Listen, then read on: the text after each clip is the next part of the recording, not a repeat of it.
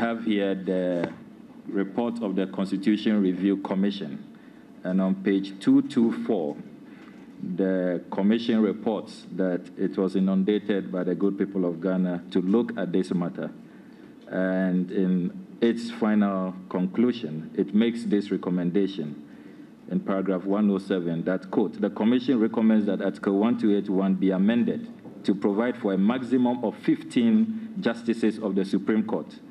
The clause in the Constitution that sets the maximum number of justices should, however, remain a non-entrenched clause so that Parliament may, by a two-thirds majority, amend the Constitution to increase or reduce the number, unquote. Do you share this view that it is time for a capping of the justices of the Supreme Court? Once the law is changed, we can go along with it. It has, indeed, in all my years at the Supreme Court, I don't think we have ever been, once for a very brief while we were about 15, but we have not. And the Supreme Court itself is not configured, physically, it's not configured for any huge numbers. I don't know, but at the moment, there is no cap, and if more people are poured in, one will have to manage. But if there's an amendment, I don't think I or the judiciary will have any objection to it. Please, linked to that is the issue of empaneling. Some hold the view that on constitutional cases, there should be a full empaneling. So that even if there's a review, the same number of justices are made to hear that case.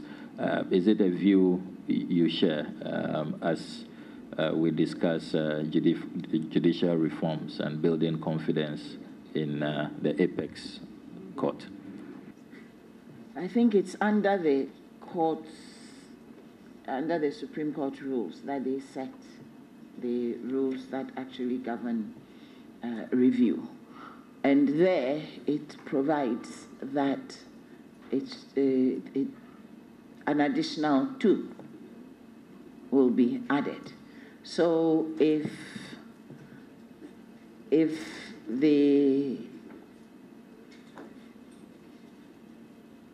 there's the perceived need to insist on full empaneling, then the law will need to be changed.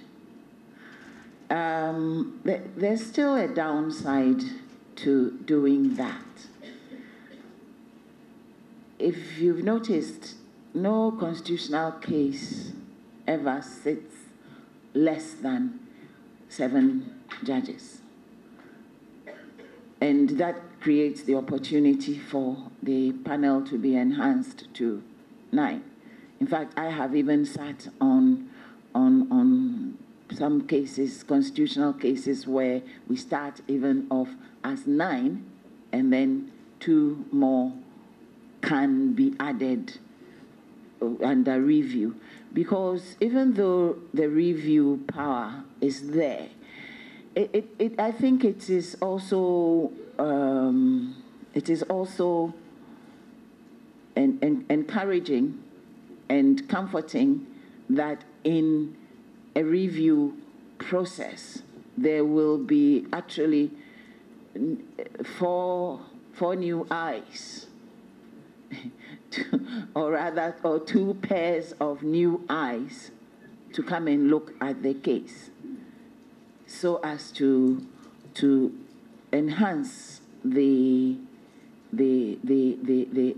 final outcome. I think the idea of sitting the whole court en banc right from the beginning, apart from being most likely rather cumbersome if it's a 12 or if it's an 11 or 13 or 15 court. Apart from that, there is still also the psychological impact I think there's a more positive psychological impact in adding 2 more people who come to the case with a fresh mind. The final question, my Lord, has to do with a response you gave earlier to the Montier case. You did indicate that the judiciary was forced to intervene because, in your words, weeks had passed and you did not see action from the Attorney General's department.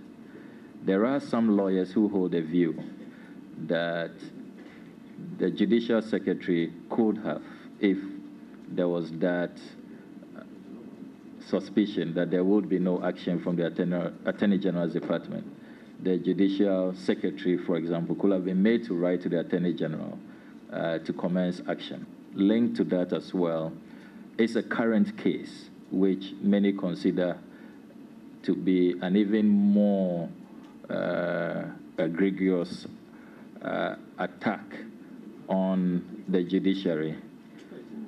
We do know that the nolle prosequi has been filed. In that same philosophy, are we therefore to envisage that if you do not see action from the Attorney General's department, the judiciary will move in again and take over this matter, as you did in the Montier case? Taking the last part of your question, I cannot comment on something that has not happened. I don't think it is right to do so. So the other aspect is, could the Judicial Secretary not have written to the Attorney General? Frankly, I'm not in a position to know whether or not, in fact, he did write and there was no action. I cannot say anything about that because I don't know. Ladies, let me start with judicial reforms. I believe so much work has been done in that area with the introduction of case management conferences, with witness statements, etc. These are all in a bid to facilitate speedy trials. Would you consider further reforms to forcefully admit evidence electronically obtained? And further, whether you also consider the electronic storage of records and to facilitate a quicker retrieval? Yes, why not? Anything to, one, preserve the integrity of records, and also to speed up the litigation process should be within the realms of possibility. And the beauty of it is that at this particular moment in time, there are so many jurisdictions, as I've said earlier on, which are at various stages of in mainstreaming technology in the way things are done. And over the years, I've had the opportunity to observe quite a number of them. One of the best that I observed was one that was designed and is still managed by one of the justices of the Supreme Court of Algeria, and this is in Algeria. And Algeria is a huge country, but it is possible to do cases without the person ever, the parties ever being in one place at the same time, but by the optimal use of a very strong satellite backbone that they have. You can be in the middle of the desert and use your phone to to do what you need to do. And Mexico is another country that also has a very good system like that. And some of the systems in the third world are even better and more advanced than even in the Western world. So it's not even rocket science anymore. So all avenues. As for judicial reforms, I think when it comes to reforms are onwards and upwards. In any viable or quality institution, that should be the principle. The nominee from her CV has a very long period of experience on the African Human Rights and People's Court. I just want to know what lessons you want to consider to enrich our law reforms and human rights records, particularly in the areas of child labor, child trafficking offenses. At the moment, the African Court on Human and People's Rights has jurisdiction only in matters against states, not individuals. In the instrument I'm talking about, there's another protocol. It then gives criminal jurisdiction, and in that case, individuals can also be brought there. But where it's private individuals, I think there's the principle of exhausting local remedies still apply. And so, but in terms of general rights, I think that, yes, child labor and offenses against children is an area where the state, the country needs to be looking very seriously at. I think we need to even properly formalize the definition of what amounts to child labor. When does helping somebody's child, and in return that child helps you with your domestic services, when does it cross the line, and so on and so forth? It's a debate that's going on, and Ghana needs to take a firm stand on where we are in all matters concerning the child, because the child, that's our future. With your permission, I want to quote from the Constitution, Article 125(3), which says that the judicial power of Ghana shall be vested in the judiciary. Accordingly, neither the President nor Parliament, nor any organ or agency of the President or Parliament shall have or be given final judicial power. In the same Constitution, Article 72 brings us face to face with the pardoning power of the President, or the prerogative of mercy. So the judiciary does its work, and the President exercises this power to sort of free people who have been convicted by the judiciary.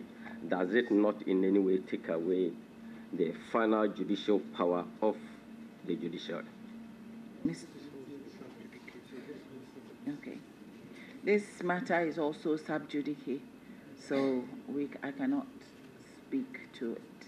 I'm also interested in how independent you are, having regards to the legislature and the executives.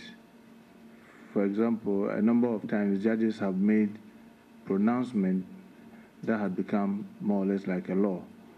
And I think like taking the legislative role. Other times, some judges have been called to serve, apart from the constitutional mandatory committees where it is specifically stated that justices of either an appeal or high court or Supreme Court should chair. There are times that they've also been called upon to chair one committee or other within the executives. How do you juxtapose these examples that I have given with the independence of the judiciary? Regarding the lawmaking powers of the judiciary, let me put it that way. That is an innate part of the judicial process. We have the power to declare what is law and what is not, what is lawful and what is not lawful. The Constitution also gives us the power to declare whether something Parliament has done, it has done lawfully or it has not done lawfully. That's how our Constitution has structured the work of the judiciary. It is not our desire to interfere with anybody's power, but when we have the capacity and the competence to give directions or to uphold or not something that the legislature has done, we just have to make sure that we are acting within the parameters of the provisions of the Constitution. On judges serving on executive commissions outside the sort of bodies that are set out in the Constitution. I think that to some extent that is also sub judice, because there is a case pending before the Supreme Court challenging a certain the establishment of a certain commission and the work of the commission, and I would rather I pass on that. In the Supreme Court against Samuel Ku, the Supreme Court decided in a certain way. It came to Atubiga virtually under the same kind of upfront to the court. The court did rule in a certain way. The same court came with Sir John, and it went in a certain way. And then it came to the Muntie 3, it also went in a certain way. With what you've just explained about the value of precedent, how will the lower court, having seen the Supreme Court giving judgment virtually about the same kind of affront to the court differently, how would the lower court, in your view, be able to pick? Which of them are they going to pick as precedent? Thank you very much, Honorable Member. Honorable Chair, this question, with all due respect, mixes up a number of elements. It mixes up judgment, it mixes up sentencing, it mixes up discretion. Discretion, there's the judgment, and then there's the sentencing. In sentencing, there's discretion. When discretion is exercised, it doesn't establish precedents in any particular way. Discretion is exercised, but once again, I'm not borrowing anybody's words. We use these words frequently in the work that we do. Discretion is supposed to be exercised judicially, not whimsically or capriciously. And so it depends on the circumstances, it depends on a whole load of factors when discretion is being exercised. And discretion does not establish precedent, no. You can be persuaded, you can be guided by a comparison of the circumstances, because circumstances vary. Strictly speaking, there are hardly any two cases that have the same or identical circumstances. In the decision of the GBA versus the Attorney General, in interpreting the word advice not to be a binding, not to be binding, and that seemed to be contradicting or contrary to many of the interpretations that has been given in many of the Commonwealth countries. Would that mean that in the Constitution, where the word advice has been used, if it's not binding, then it's a waste of national resources, because at the end of the day, that advisory body is just ceremonial. And a typical example is Article 91 of the Constitution, which states, "The Council of States shall consider and advise the President or any other authority in respect of any appointment which is required by this Constitution or any other law to be made in accordance with the advice of or in consultation with the Council of States."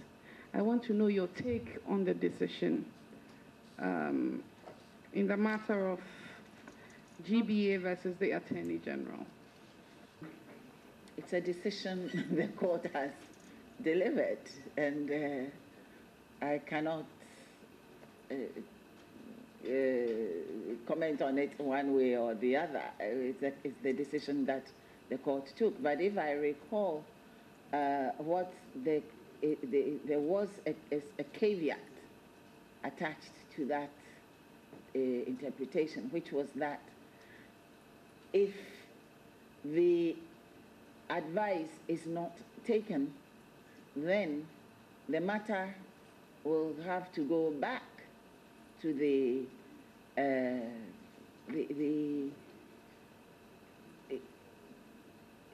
because it had to do with a list of whether there was a list of names. If none of the people on that list is selected, the president cannot bring their own person and put them there. The names will have to go back. The matter has to go back to the Judicial Council, I believe that's what it was. And then the Judicial Council will have to come up with fresh names.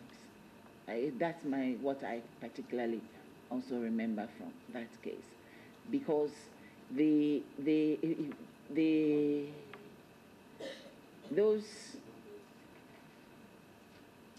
cases from the other parts of the Commonwealth, they were considered, but you will also realize that not all the Commonwealth countries also give that kind of meaning to advice. Advice has been variously interpreted. It's a matter of interpretation, and it can only vary.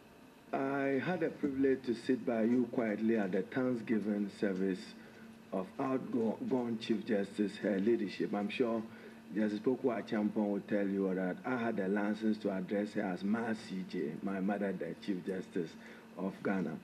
And in the church were whispers of stop cutting our budget, maybe directed at the executive or the legislative arm of government, pursuant to Article 179, where the judiciary presents its budget. Justify why you don't want budget cuts and tie it with your principle of reforms of the judiciary to improve the administration of justice. Why don't you want budget cuts? And what do you want the money for? The budget has been prepared on all the requisite sound principles, and it's based on, and the budget would be based on plans and programs that the judiciary wishes to roll out, and of course, then headcount and so on and so forth. Many of in the past, a lot of the cuts to budget have resulted in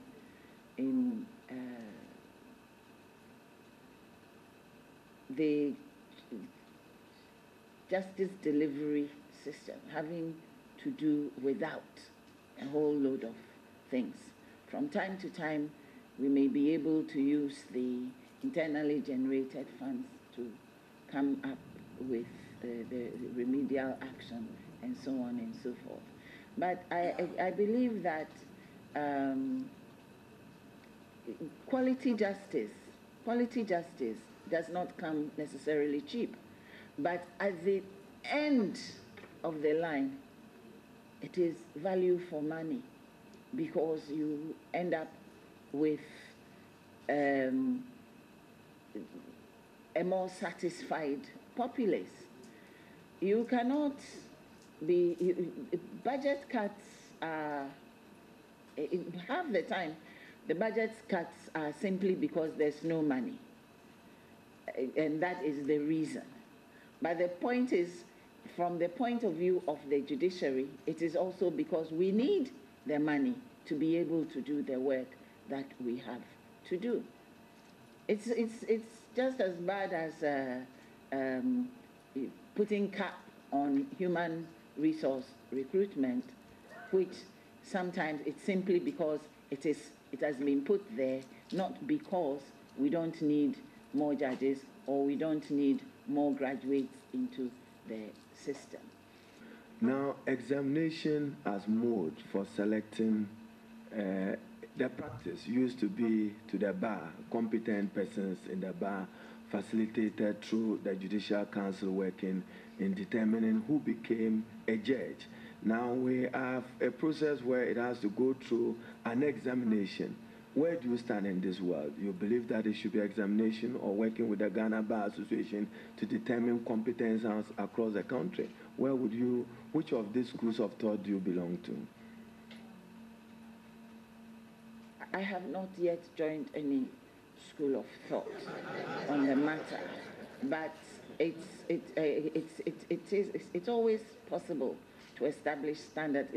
When you've established standards and when you've established criteria and you've put in the mechanisms for assuring that in the application of those standards and criteria there will be the requisite objectivity and so on and so forth, then you can move with it. So there will still be a bit of study to be done, but it should not be a very complicated study.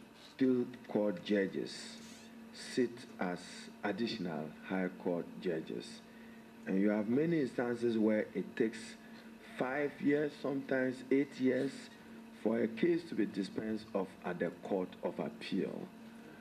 The popular notion has been justice delayed is justice denied. What will you do to honor this in bridge so that we don't have justice delayed as justice denied? If at the Court of Appeal you have 5 years to 8 years at the Court of Appeal, and then you have appeal court judges sitting as additional high court judges. I still think that 5 years of the pendency of an appeal case, that's quite excessive. That if that is what is happening, it has to be looked into. I also pointed out that many times the delay is also not at the instance of the court itself, but of the parties. Of course, there are some provisions of the procedural rules which enable the registrar to certify cases that are inordinately delayed so that they can be struck out for want of prosecution. Maybe those provisions need to be utilized more. But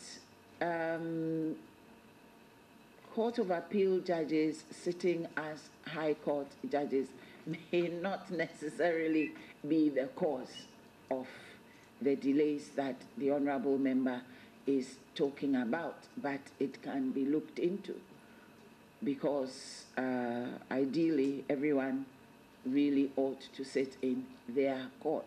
And sometimes when the Court of Appeal judges, a Court of Appeal judge would sit in the High Court, sometimes it may also depend on the magnitude of the matter that is before the High Court. Your twin brother, Justice Atuga, you said 1995 you were sworn in. So who is most senior? Even though you were all sworn in the same day, who is most senior? Justice Atuguba has seniority over me because instead of continuing straight from the fourth year, as we used to call it, of law school to the fifth year, which is the professional course year, or rather the final part of the professional course, I broke and went to do my master's. So when I came back, they had already been, my first classmates had already been called to the bar. So I was called to the bar with Atudazi and that younger generation. Those young ones. I belong to the school of thought which thinks that justices of the Superior Court, in particular the Chief Justice, must be at all times above Ghana's petty partisan politics. And therefore, you do have the support of the country behind you to administer justice in a manner that is fair, as you've done before. And we trust that judicial administration will not suffer in your hands. My particular concern has been that there's some justification by judges and sometimes lawyers to say that the tortuous and cumbersome nature of our judicial process must be because that is the way it should be. We trust that you take some definite steps to reform in order that it can improve our democratic delivery and in particular improve what you have long strived for, respect for the rule of law and fundamental human rights. I wish you well. Thank you.